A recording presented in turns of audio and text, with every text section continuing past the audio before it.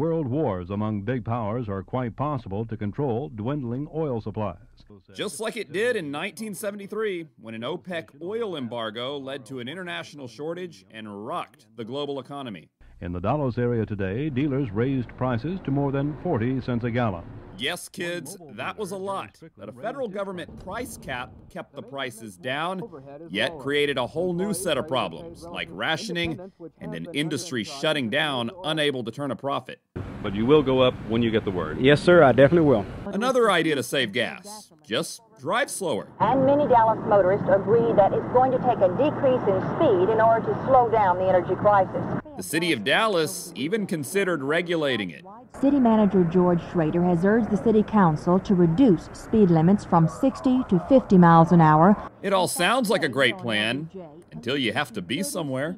Are you willing to slow down to 50 miles an hour? No. Why not? Because it's stupid, you know, and I just miss the light. Gary, you're in favor of the shutdown along here? I certainly am.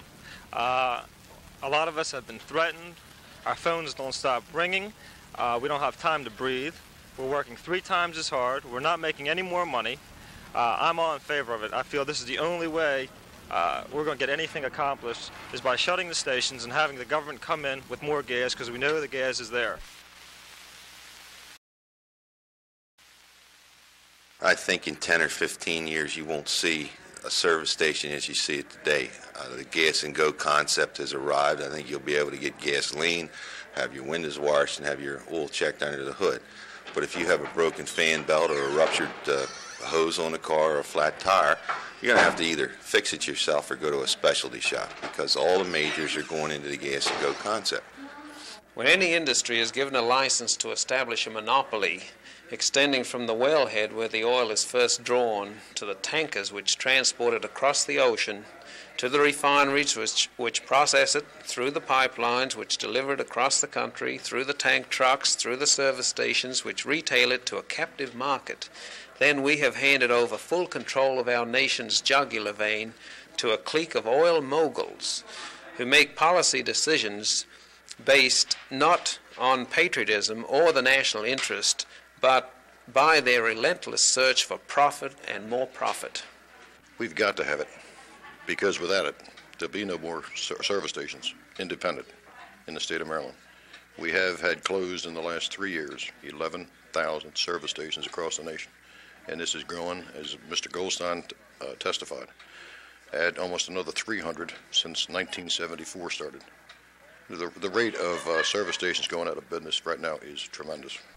Well, I don't accept those charges as having any basis in fact at all. The problem is the hearing is a most untimely time in our history where the service station business today is chaotic. None of these recommendations made here this morning are going to put 1 more gallon of gasoline into the stations, and I'm concerned that the emotion is going to carry the day, and what they'll do is legislate away from the voters a choice that should be theirs.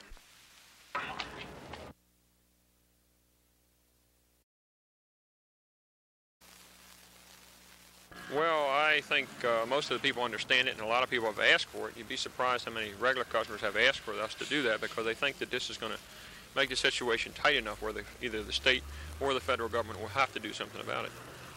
Sam, do you think that dealers in other areas of the county and the city will take this same kind of action soon? Well, from what I understand, or from what I read in the newspaper and what have you, it's going on all over the country, and I just imagine that it'll probably, before long, they'll all be closed. Or I would hope so anyway.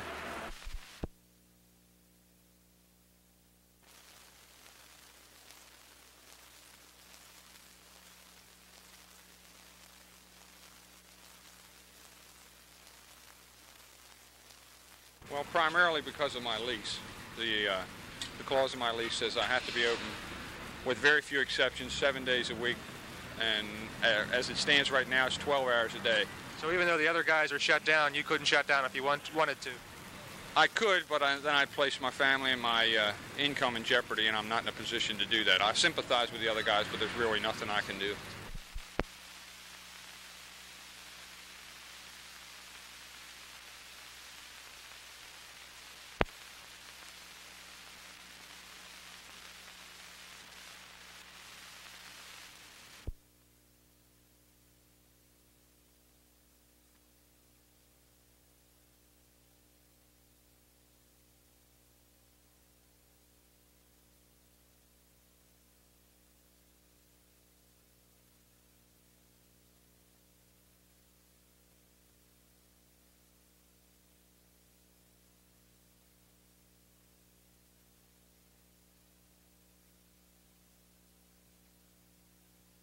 were 55 dealers of this locale at present, and it was just a general meeting. Everybody had their chance to have their own say, and they decided that due to the lack of gasoline and lack of profits and the abuse that a lot of them have been taking and some of the threats that were made, that they would just stop pumping gas until we got some help. And they all generally seem to say they would continue to do this for as long as it took to get the relief they want? Yes, sir. It was a 100% vote. I'm not really bearing the brunt. It's the customers that are bearing it. I mean, we're this way every day, so it's no hardship on me. But it is working hard.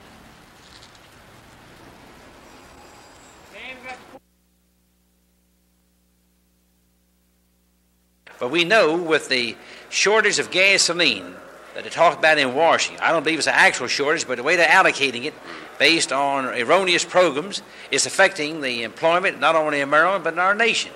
And that affects tourism, traveling, resorts, and it's going to have some effect. But maybe because of the lack of traveling, people will stay within Maryland, be more home loving and home cooking. They'll stay here in Maryland and go to Ocean City and the other Chesapeake Bay resorts up in Garrett County and western Maryland and around Piedmont sections of our state. So maybe it won't have a real bad effect. We hope not.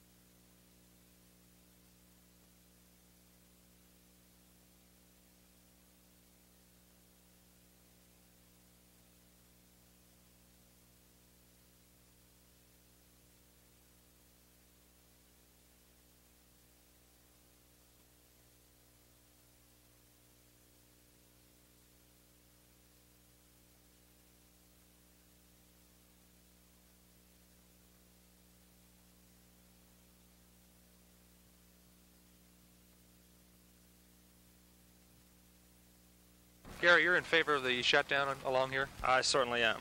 A lot of us have been threatened. Our phones don't stop ringing. We don't have time to breathe. We're working 3 times as hard. We're not making any more money. I'm all in favor of it. I feel this is the only way we're going to get anything accomplished is by shutting the stations and having the government come in with more gas because we know the gas is there. I think in 10 or 15 years you won't see a service station as you see it today. The gas and go concept has arrived. I think you'll be able to get gasoline, have your windows washed, and have your oil checked under the hood. But if you have a broken fan belt or a ruptured hose on the car or a flat tire, you're going to have to either fix it yourself or go to a specialty shop because all the majors are going into the gas and go concept.